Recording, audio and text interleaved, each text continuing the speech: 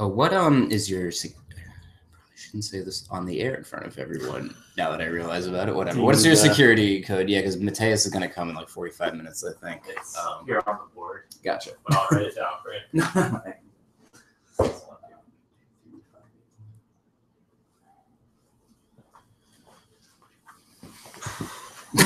Yeah, just realizing that. The code is B. So I'm not sure how to tell if we have other people in the thing with us. Wait, here, I'll show you. That's right. Oh, you don't know how many years ago? They change it every so often. Yeah.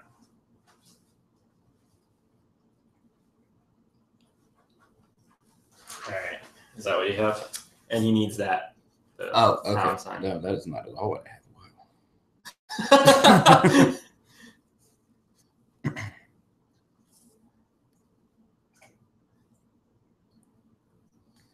Oh, I'm good. Good. Cool. You might have to hold the pound sign because I think that's how it activates.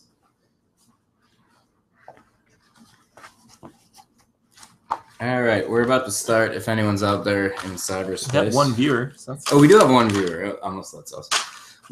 it said 0 earlier. So Oh, okay. All right. We have although one I guess person. we can't see the chat, 1 minute. right? Or is there a chat? I don't know. Yeah, I'll try to pull it up on my phone to see because I would like to get questions if the Oh, never audience mind. has any. We lost them. We lost them. All right. Why don't we just get started? All right. One viewer again. All right. Welcome back, viewer. So why don't we? Yeah, that's what you're going to go through first. But Oh, who's this? Hey, Mike. I think we got it figured out. Could you just double check that it's working? Okay, so it's working. Now, do we see people's chat comments on the side?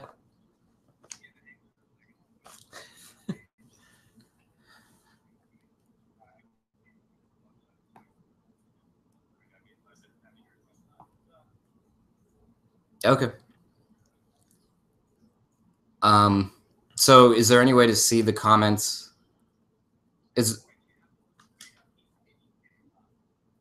Okay, I'll pull it up on my phone, I guess. All right.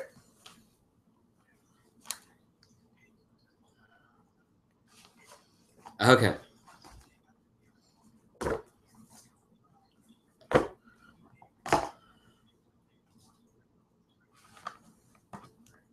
Okay, gotcha. All right, thanks. So we're good? Good to go? Well, why don't I start the meeting? And do you want to pull up the Liberty.me page on your cell phone? Yeah. Or you can use my cell phone, whichever is easier. So this is public choice theory, and this is the Austrian Economics Society, which we are the rebranded New Hampshire Austrian Economics Group, in case you were following our previous hijinks. And we have today's meeting will be on public choice theory. And public choice theory, which is sometimes known as the Virginia School of Economics, and more specifically, James Buchanan's kind of, who's sometimes synonymous with public choice theory, though he also kind of represents part of public choice theory. And there's a lot of other public choice theorists who don't necessarily hold the same views as James. But James Buchanan and the Virginia School of Economics and public choice theory, kind of for our purposes, are going to be one. For this conversation, yeah. One topic. For example, of some more public choice people, there's these guys. And the guy who co-wrote a book with Buchanan, Gordon Tullock. So just some examples. So what are we going to do first? Well, let's see. I have some questions here I'll ask rhetorically and then answer. And so Buchanan's piece that was the reading for this week was the deromanticization of politics. And so what is the opinion of Buchanan on the Austrian School of Economics is one question, because Buchanan explicitly references the Austrian School of Economics in this essay. And his opinion is that he's very excited by the resurgence of Austrian economics.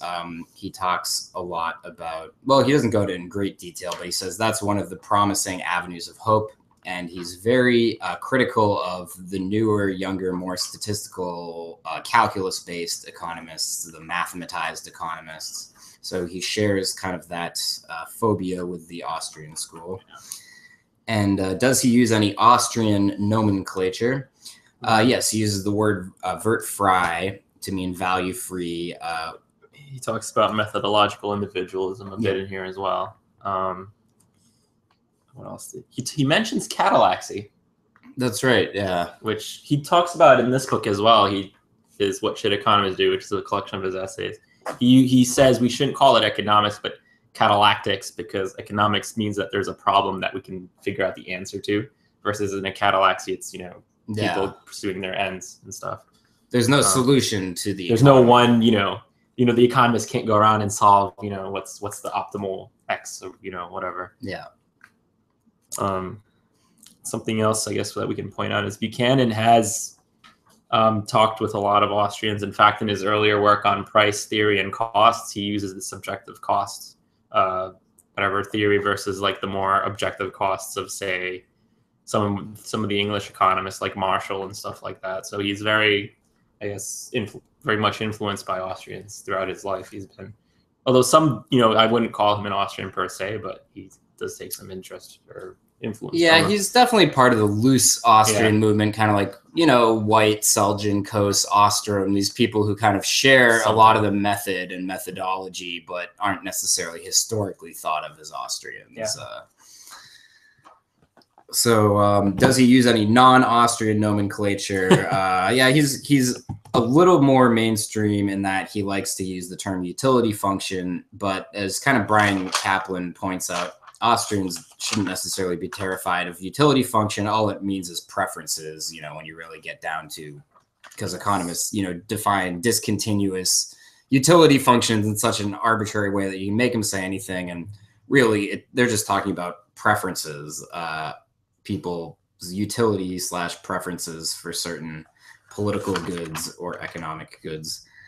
So I don't think he's necessarily non-Austrian when he talks about utility functions in this. I think he's using a word that Austrians are uncomfortable with.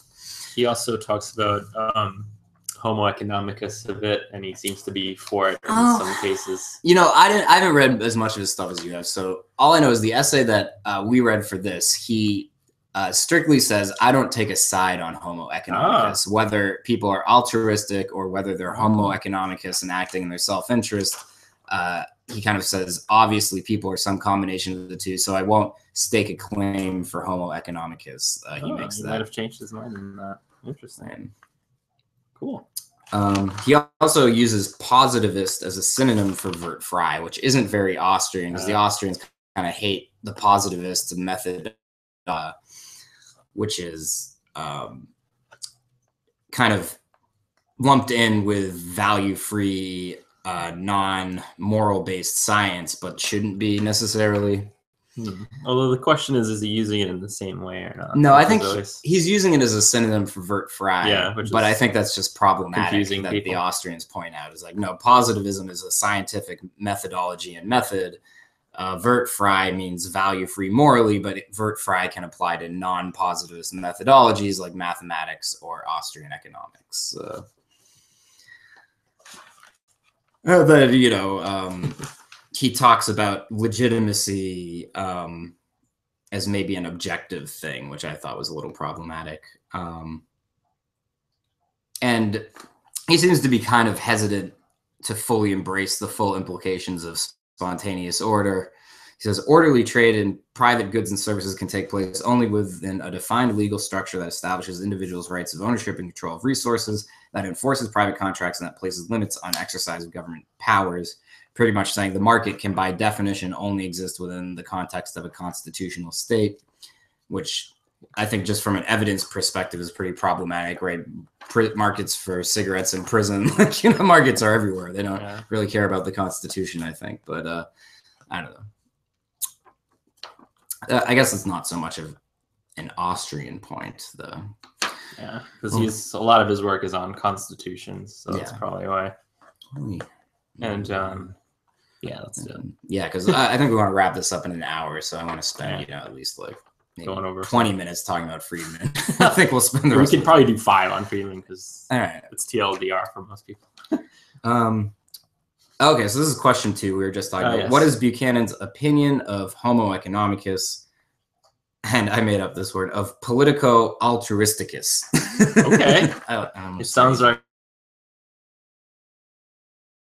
pre-humanism. But anyway, so there's this one idea that people follow their own incentives, and then there's another idea that our public servants are kind of great and moral people, and we should be, astonished and outraged if they ever follow their incentives, and we shouldn't be expecting that of them. And obviously the ideas are completely opposed, and people are some mix of the two. I think everyone will really admit, everyone's a little bit selfish and a little bit altruistic, and so it kind of depends on nuances. And Homo economicus as a concept is pretty silly, which is that everyone's completely selfish all the time. Calculating, rational as in the non-Austrian definition of rational, meaning that, perfect knowledge kind of stuff. So. Now, people always, I think, seek to maximize their utility, their value. They always will choose the option they value highest, kind of by definition, yada, yada, yada, from Austrian economics. So, some people talk about Homo economicus as simply someone who's maximizing their utility, and I don't think that's as problematic. But really, when people talk about Homo economicus in the classic sense, these assumptions. Yeah, they're talking about maximizing your monetary, income. That's really what economists use in their models for Homo economicus. And humans don't always choose to maximize their monetary income, so it's a problematic. Models absent of uncertainty as well. Yeah. In one of these cases. Moving on. All right. Can voting or constitutional rights constrain the government, according to Buchanan? No. And he's very almost anarchist here. In fact, I think he calls himself a political anarchist. Yeah.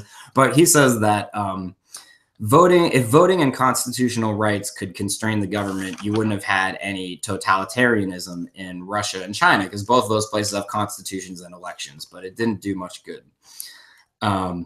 Pretty much most people agree that communism is going to lead to tyranny at this point. It has everywhere it's been tried. Most leftists and Marxists now are like, oh, well, we don't want Stalinism.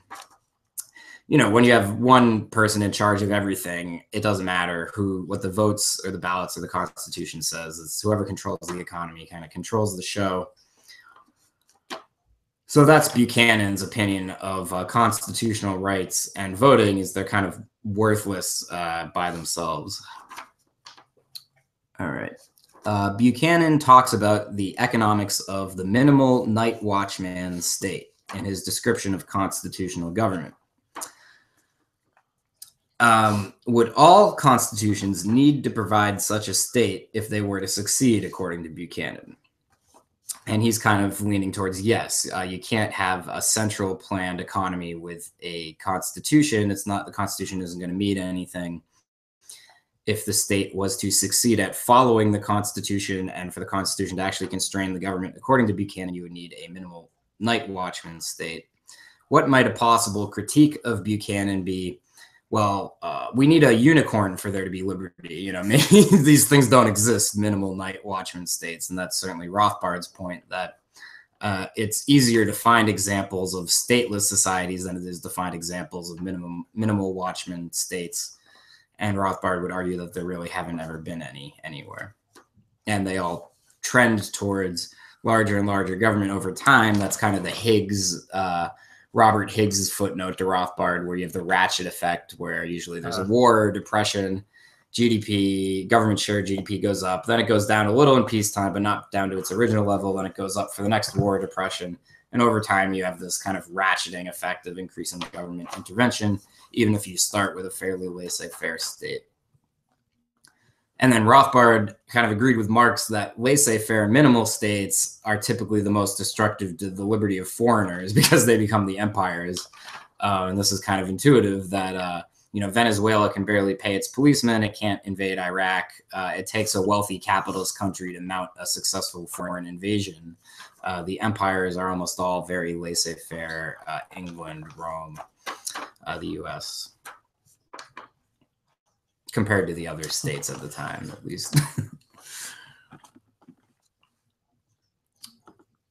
All right. So what two economists hold the view that committees and democracies can't be rational?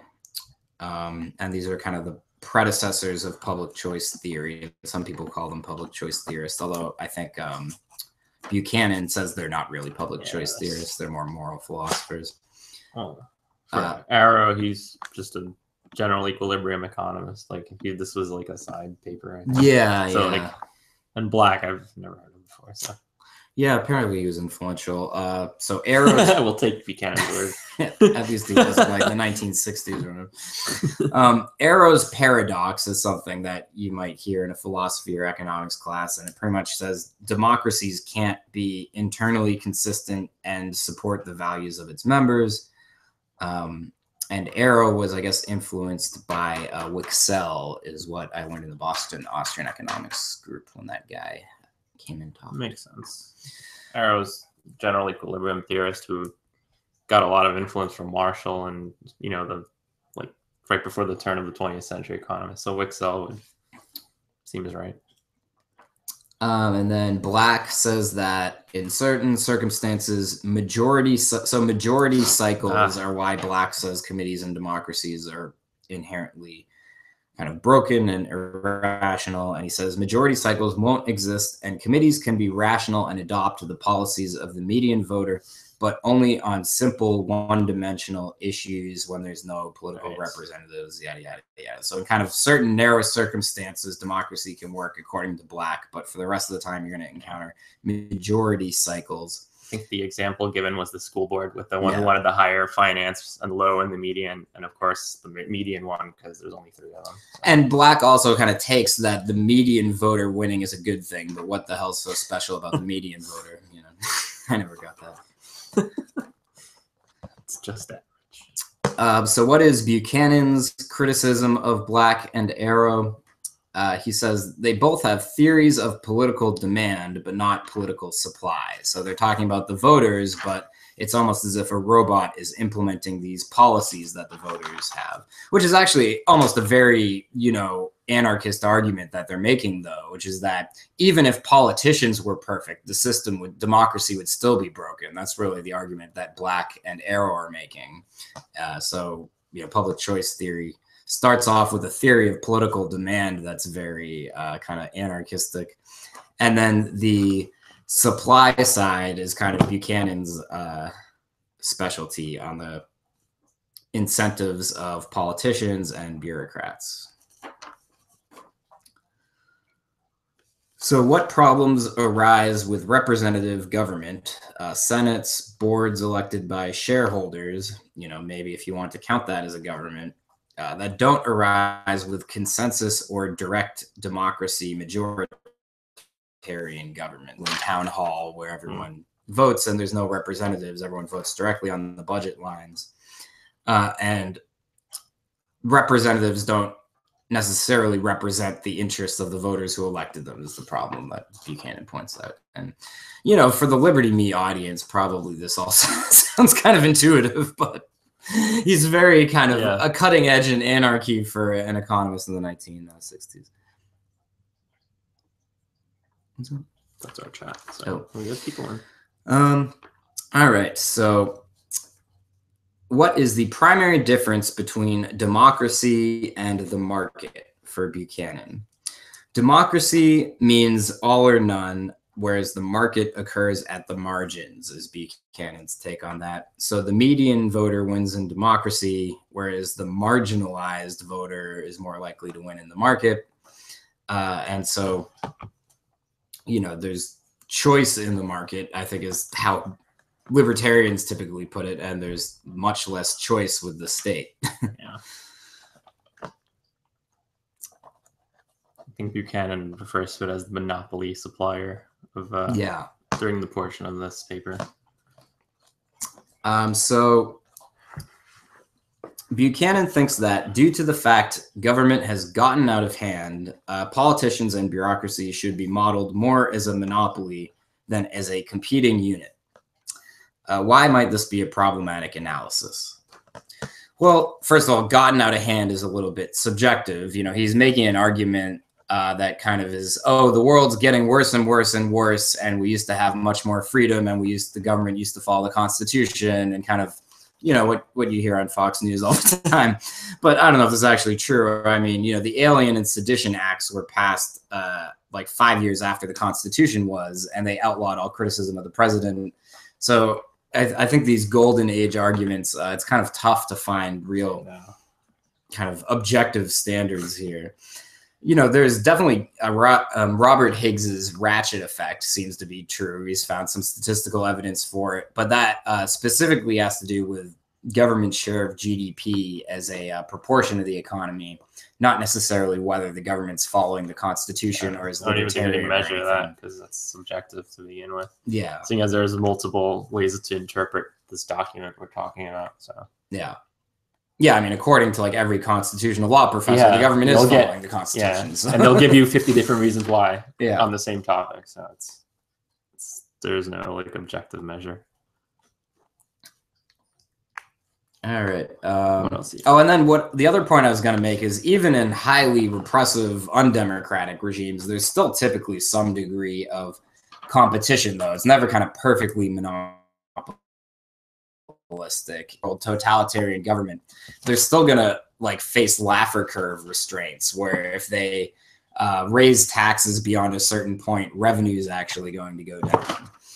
And just because people can choose, to engage in industry and stuff. And, smaller governments always face competition in the form of people leaving. And even when there's immigration barriers, people always can, duck under walls and get under borders and things like that. But it's like with any monopoly, even in market situations, there's always a substitute good to be found. It's not a perfect substitute, but there's always a substitute. So government's kind of not necessarily a perfect monopoly, and it's certainly not perfectly competitive, but there's elements of competition. Anyway. Yeah.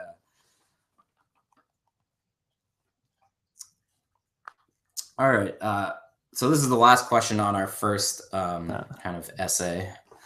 What killed socialism and de-romanticized politics for Buchanan and the other economists? And it was pretty much just evidence that public choice theory then kind of became modeled on evidence, and public choice theory really took off after communism became evident as such a spectacular failure, because obviously constitutions and bills of rights, if they could guarantee freedom, they would have, because all the communist countries had constitutions and bills of rights, and most of them had elections. China still has elections. They had them back in the 1960s during the top, Maoist regime. And Mises and the Austrians were kind of the only people who didn't need the evidence, I think. They kind of, they had their, pure theory that showed very well that socialism was impossible / inefficient. And you're always going to have huge black markets. You can't ever abolish the black market. And so socialism is impossible in that sense. And then also it's inefficient and going to not give people what they want and lead to a very impoverished existence as compared to capitalist neighbors with similar technologies. So have we gotten any questions from the audience? Let's take a look. Oops, that's not it. Just closed it out for me. Ooh. Well, we'll take questions, I guess. Yeah, unfortunately, the comments don't come up here. So it should load here. Added a lot more to come. Yeah, I don't see... nothing really... No questions. All right, yeah, I don't think that's about us. So no questions, but we've got 4 viewers still, impressively. Well, I think before we go on, we should... Because Buchanan mentioned some words that we didn't go over yet that might be worth defining. So he talks about log rolling a little bit. in this essay, and I think we should talk about what that is for people who might not know. So it's like vote trading, basically, to, so let's say there's like I don't know, Congress or something, and you really want something to get passed, but how are you going to do that? So you might say, okay, colleague, senator, whatever, I'll vote on your bill if you vote on my bill. So that's like an example of log rolling, if you will, a simple example. And then isn't log rolling is what was I going to say? Oh, it's one of the kind of ways in which corruption is legal, right? Where people say, oh, politicians are corrupt, and it's like, well, you can't ever stamp money out of politics. You can't ever stamp corruption out of politics. It's just essential to the being of politics. And so people who say, let's get money out of politics, it's like, okay, let's get the water out of the Indian Ocean. Good luck with that. Just because even when, direct monetary bribes and all campaign financing is federally funded and equal and everything like that, you still have log rolling.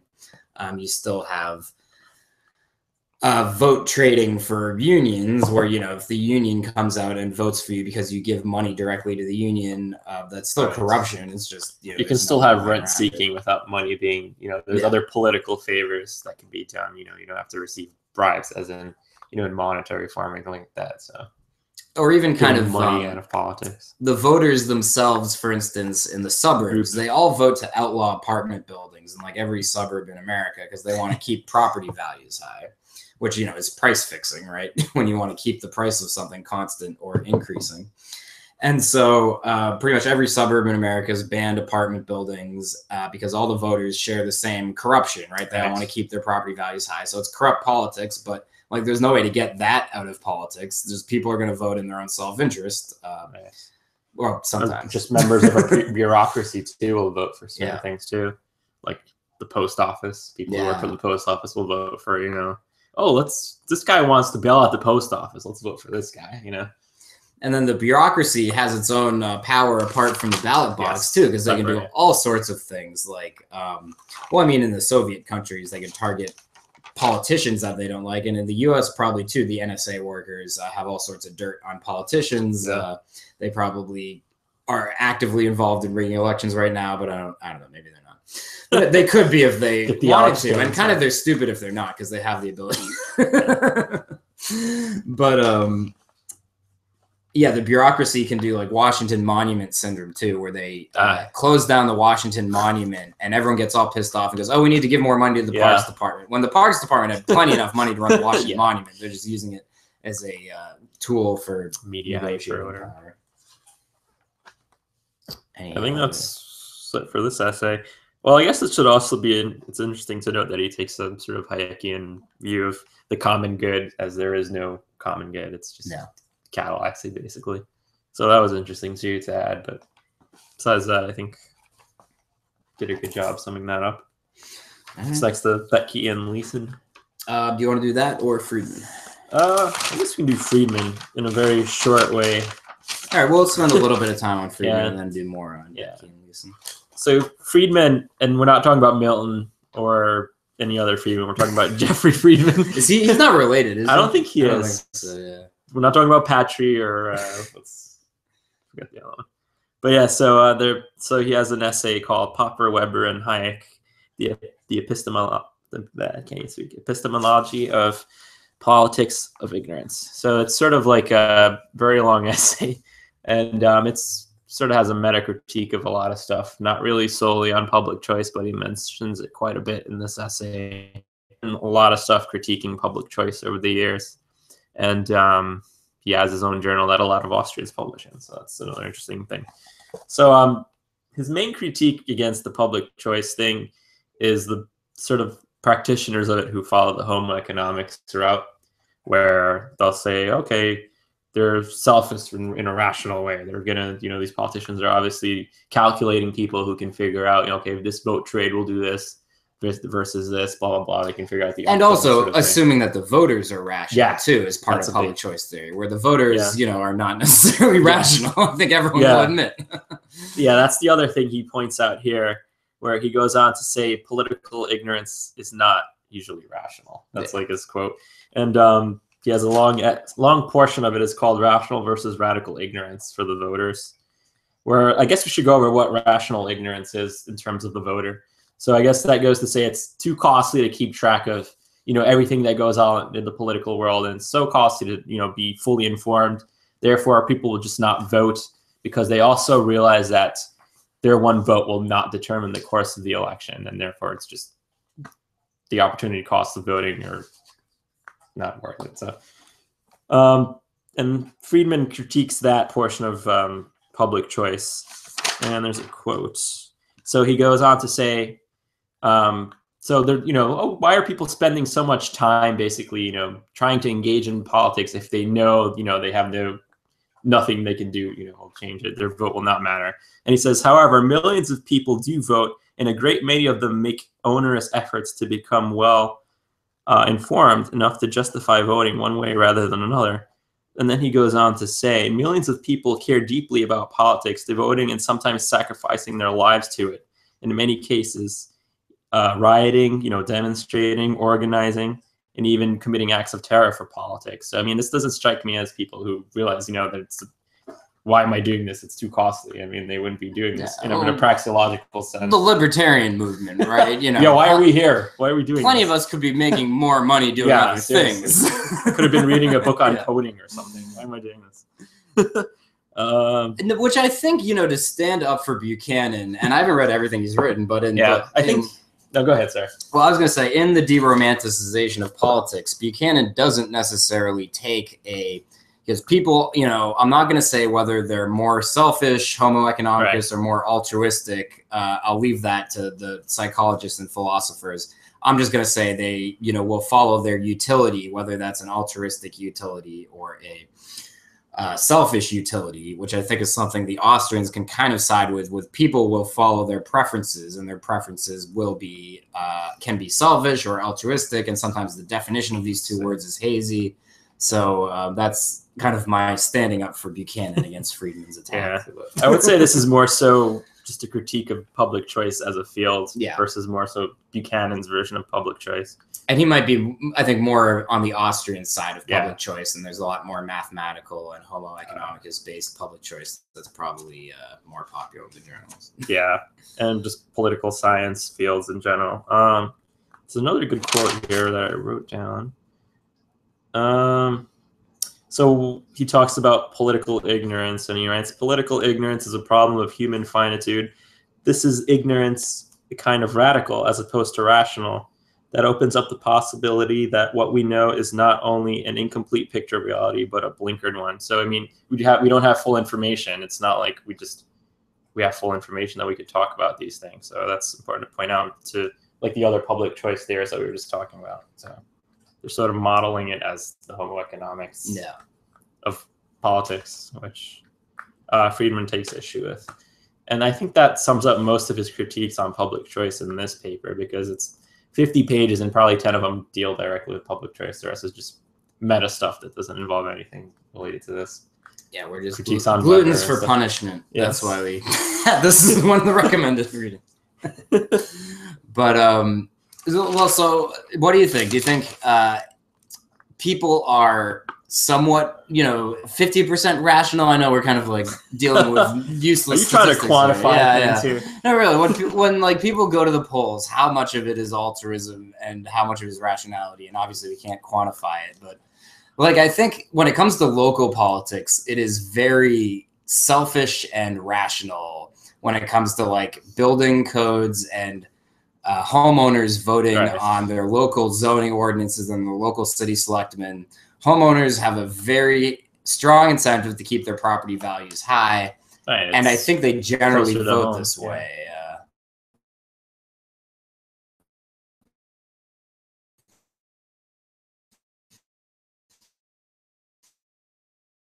Some of them, it's like we're not really going to care too much about what goes on there,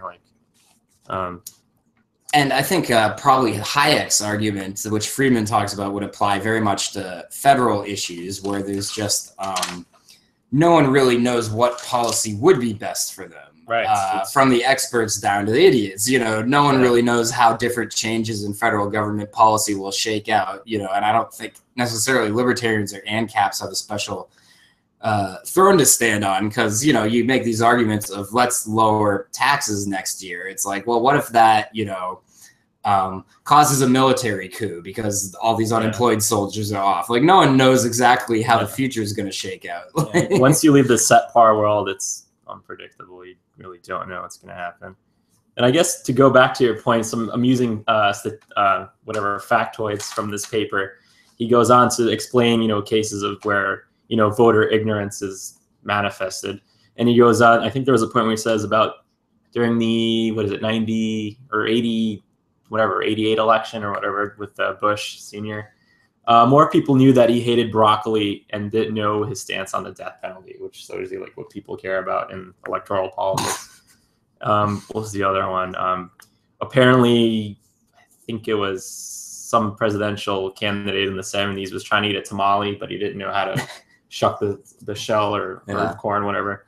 And like that made him lose the election or whatever. Like, this is what people care about in politics. It's not really things that will probably matter, because it's like a reality TV show where do people care about this contestant winning versus this contestant because they're altruistic or selfish? It's like, no, it doesn't really have anything to do with altruism or selfishness. It's just kind of like a game. Like, it's a gladiator match or a reality TV show. And, I love that Donald Trump is like leading the polls. It just shows that the whole thing is a joke, in a reality TV show. He's done a great job for baseball cap sales too, I believe. Oh yeah, Make America Great Again. Cap sellers nationwide, love it. All right. Well, should we spend a couple minutes on Boettke and then maybe do a little memorial for Andrew, and then we'll talk about some other stuff on Liberty.me. That sounds good. So the Boettke one, what was it called? An Austrian Perspective on Public Choice? Something like that. That was a short read too. It wasn't too much. So. Well, well, they sort of compare the Austrian school and the Virginia school, which I think we mentioned earlier. The Virginia school is what sort of became a school after Buchanan worked at like George Mason, another school in Virginia, and just Virginia State. Worked at a couple of schools, so these people followed him around. And would you call the Virginia School of Economics a school of public choice theory, or is it more complicated than that, do you think? I guess you could say the originators of public choice came out of the Virginia school, but public choice has expanded beyond the Virginia school. Yeah, and the Virginia school is apparently like dead, because I had the last remaining publishing Virginia school economist, the Boston Austrian Economics Group, and he's stopped doing Virginia school economics. He's now doing kind of more Chicago economics, just because it's the only thing that pays money, and he'll admit it. Like, there you go. But yeah, I think their heyday was like in the 60s and 70s, right around when Calculus of Consent came out, which was Buchanan's earlier book that was written with Gordon Tullock. So Tullock was another one. I think he's alive, but I don't think he does public choice much. Yeah. He teaches at George Mason, but I don't think he does public choice. I might be wrong. I don't know. But what else is there on this essay? Well, I think it's interesting that Boettke and Leeson, they point out something we've mentioned, that sort of the divide, if you will, between the public choice strengths versus the weaknesses from an Austrian standpoint. And they talk about an Austrian public choice hybrid, where we incorporate things such as uncertainty into the mix. We talk about just not having full knowledge and stuff like that, and trying to kick out the homo economicus, variance of public choice. It might be a way of, pushing public choice closer to the Austrian school of thought. It's kind of like Boettke's project for almost every school of economics. It's kind of like absorb everything into the essay with the institutionalists. It's kind of, let's amalgamate and take over all of economics, which I love. And I think he might actually be successful at, because George Mason's really pulling its weight intellectually in the top 50 economics programs, I believe. I think it's like 30 or something. Oh, really? And they're number 10 shout for out to Boettke. If you're one of 4 viewers, Boettke, props. And I think they're the 10th most downloaded from the SSR Insight, really? Which kind of shows you what economists are actually reading, and so economists seem to be reading a lot of the stuff that comes out of GMU. Yeah, like they have a quote here. Hence, by ignoring the structural uncertainty of the future and the diffusions and subjectivity of knowledge, public choice analysis, one could argue, is methodologically inconsistent with Austrian economics. So those are like the elements they see that's wrong with public choice. So, and that can be easily fixed by just loosening the assumptions of what is, used in these public choice models. So I think there is a way to conceive of a workable public choice Austrian, framework thing. Yeah, and Buchanan certainly, he said the most exciting thing for the future of public choice is that a lot of people are getting interested in Mises and Hayek again, right. And this was back in like the 70s. So I don't know, maybe he would be really turned off with like the Rothbard movement. There's a chance, but I think they did cross paths, and I think they did not like each other. That doesn't surprise me. I think Rothbard really hated Buchanan for his constitutional work. I guess you can figure out why. Well, but so yeah, and they do bring up Mises's bureaucracy as an early Austrian sort of foray into public choice. So something worth maybe looking into later on. Yeah, and he, Mises really goes into the nitty gritty of why bureaucracy is kind of fought by the profit mechanism, and how without the profit mechanism, bureaucracy is kind of like a cancer that just keeps on growing, and the profit mechanism is the radiation or whatever that kills the cancer. Or the colloidal silver if you're an Austrian. But so pretty much this is why nonprofits tend to be so bureaucratic, which is so kind of like Mises' public choice theory extends way beyond government. It also goes into why, for instance, overheads tend to be so much higher on charities than they are on for-profit businesses, and why, in fact, now you're seeing for-profit charities as a model that is being successful. Right. Reading Rainbow is a successful for-profit charity, and it kind of sounds counterintuitive, but Mises goes into this reason where if you don't have profit as kind of the guiding mission of your organization, you're going to have several different guiding missions. Like I work at a college nonprofit, and so we have, like diversity, the environment, healthcare, just like all these things, and they assign metrics to all of them that are kind of arbitrary numbers. And you have to use up your budget by the end of the quarter. Well, yeah, so this is what ends up happening is when you have all these arbitrary metrics besides profit, you just get bureaucracy expanding, where you have, you got to use all your budget before the end of the year. Use it or lose it kind of thing. And if you spend extra, you get extra because they know you need it. If you spend less, they know you don't need the money, so you won't get as much. And then Washington Monument Syndrome is, they're thinking of cutting the budget. Well, what's the thing they like the most? We're going to cut that first, make them really. Kids like ice cream, get rid of the ice cream. Yeah. But this was another good quote from that. So that sort of divide between the Austrians and like the Buchanan sort of thing, from as Boettke and Leeson write, Mises challenged the omniscient assumption while Buchanan challenges the benevolence assumption, which I think is a fair point to make. Yeah. So, and if you could somehow get those two together, I think you'd have a lot of good stuff to research, basically. So. Well, let's see. So I think we've covered it all. Do you want to talk a little about our friend Andrew Silva, who yes. recently passed away? I think technically he's still on life support, but he is brain dead. So we're going to be pulling the plug. And Andrew had a heart attack. He was a brilliant Austrian economist. And if anyone knows Andrew, he was always very opinionated. Andrew Silva, a very witty jovial guy, witty. He knew a lot of the greats. He was friends with Bettina and Percy Graves. He met everyone. He really met everyone. He knew Lockman. He knew Kerzner well. Who else did he know? A bunch of us. Basically, every Austrian that was alive before the internet. So yeah, and he knew a lot of like mainstream 60s till like internet days. Present. He probably know them. So. And he was very, just a keen, rational mind where, we went through and read Man, Economy, and State for the New Hampshire Austrian Economics Group. And he just kind of seized on every little kind of like where Rothbard kind of jumps a step or where he makes something into a graph that really shouldn't be a graph. And Rothbard even admits it. Andrew was kind of right on that. He didn't let Rothbard get away with anything. Yeah, he cornered Tucker on. Yeah. Listing all the whatever scale, the value scale. The value scale. How can you know this and this and this? Like no one does that or something. And Tucker was like, yeah.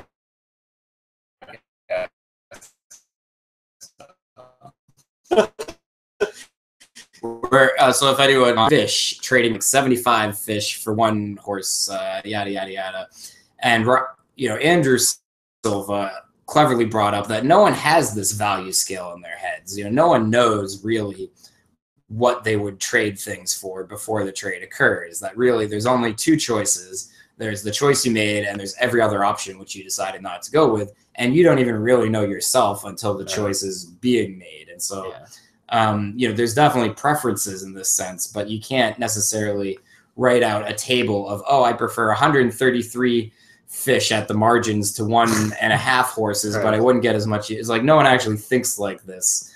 And but he's an Austrian economist, and I think he was more of an Austrian than a lot of Austrians in that he didn't let anyone slip past the methodology. Everything had to be absolutely methodology, which is always good in the Austrian circles, which doesn't happen often. So it may be worth tracking. He did have some writing that should be noted as well. He did translate some of Mises's work that was only available in Spanish, which we should try and find. And he also found that other article that was not in the English language before, that Czech lady. Yeah. So this is stuff that's like not even like on any Mises Institute stuff. And I'll have to get in contact with his family because I wonder if he has papers. He probably does. Yeah. I wouldn't want to go like rifling through his private stuff, but if he has papers that are kind of clearly academic, I would be interested to see if we could get our hands on those. He did have a website, which I don't recall the link to, or the. I'll post it in the show. If you have it, So he wrote a bunch of essays, and some of it was related to public choice, although he was not. He wouldn't call himself a public choice theorist. No, I don't think so. We did bring it up, and he did not like that term at all. Yeah. So he was, if anything, he just liked to be called an economist, I believe. He wouldn't even go by Austrian, I think. Yeah, although I think he called himself an Austrian economist. I guess you pushed it. Yeah. And so here's to you, Andrew. You were an atheist, so I won't say you're up in heaven or anything. And do we have any I wonder if we have any comments from other people who we might as well do a quick check just to see if anyone just made like a heartfelt comment about Andrew, though. Yeah, I doubt it. We do have a guest. Oh, Mithun, is Mithun there? Yes. Added a lot to the convo. I think that's old stuff. Yeah.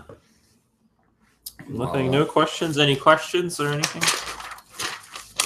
We've got 4 viewers. Well, I think we can go into a little bit. Plugging. Yeah, why don't we talk about next. economics for a minute? Let's not have dead air. I'm going to find something on my phone. So let's see, economics-wise, what's been in the news lately? Don't really know. I haven't really been following too much. No, I'm the only one allowed to be on their phone. Come on. You can freelance this. This is terrible radio. Both hosts can't be on their cell phones. So, all right. So public choice related stuff-wise, I'm trying to think if there's anything else that might be worth mentioning. Definitely go and find Buchanan's "What Should Economists Do" book. It goes through some of his public choice work and some of his other work that's not strictly on public choice. He has a couple of good essays on, using catallaxy instead of economics and why that's important and some of the implications of that. His other book on costs, I believe is the name, is also a good pickup if you can find it because it goes into subjective costs. Don't really know what else to talk about public choice wise, at least. Maybe I'll just talk a little bit about examining the political system with economics and how there's not actually a lot of that gets done. Because for whatever reason, economists have almost exclusively chosen to focus on the market, which isn't the state kind of by definition. And so I think they a lot of them kind of miss out on economics in the state sphere. And so public choice theory, and then I think Austrian economics tackle this. But,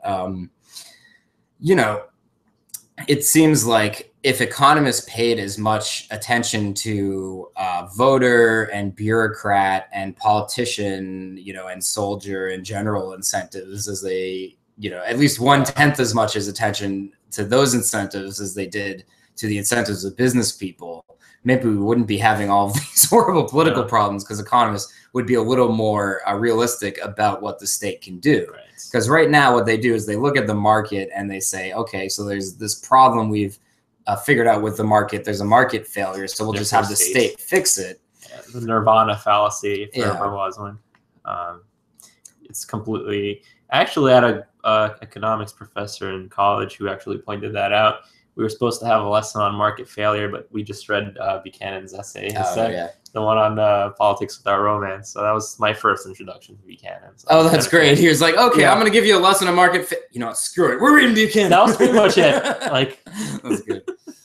He did have Hazlitt on the syllabus too, which was interesting. Nice. But he didn't know anything about Mises, which was even more interesting. Huh. Well, Hazlitt was famous by his own right. He was more famous than Mises. I mean, he was the New York Times editorial writer for like, a decade. And then Newsweek as well. Yeah. It's kind of interesting, though, from no mention of Mises at all. Although I think he's heard of him in passing, but never knew anything about who he was or, what happened because of him. So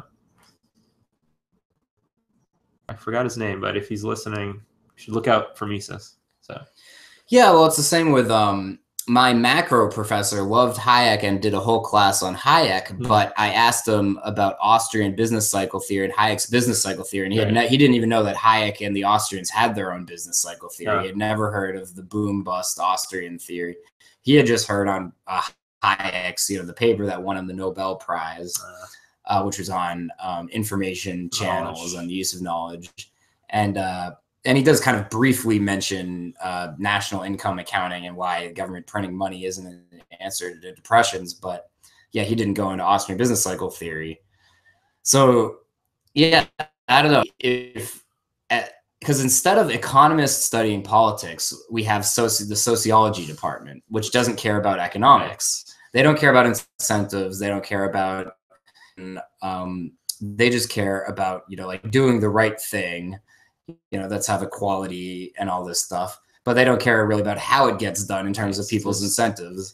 And the economists are looking at the market, which the sociology department thinks is evil and shouldn't exist. So there's an interesting segue into the Friedman paper on that. He talks about that, and he calls the sociology department and political science department as sort of like the historicists of the whole politics sphere, because there's no real theory behind what they think is happening. But if you throw in some public choice, you might get a little bit more theory into why did this happen, versus we did this test and we found this to happen, but we don't know why any of this happens. So like Mises titled his work Socialism, an Economic and Sociological Critique. So it's like, I almost feel like if we had never gotten the field of sociology, if we just called it, socioeconomics, had one department, maybe go with Weber's, or maybe economics would be completely horrible and Marxist.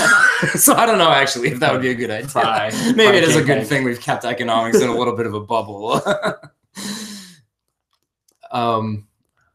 Well, let's see. Why don't I go ahead and promote some other cool events happening on Liberty.me this week.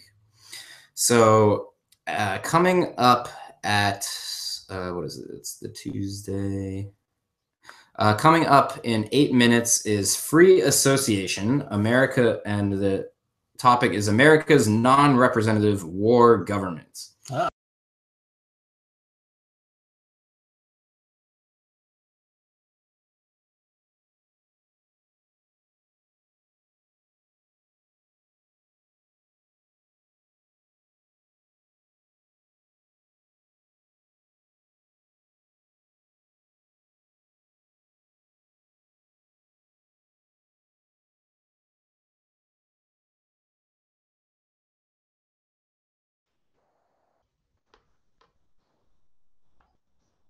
I think we're back.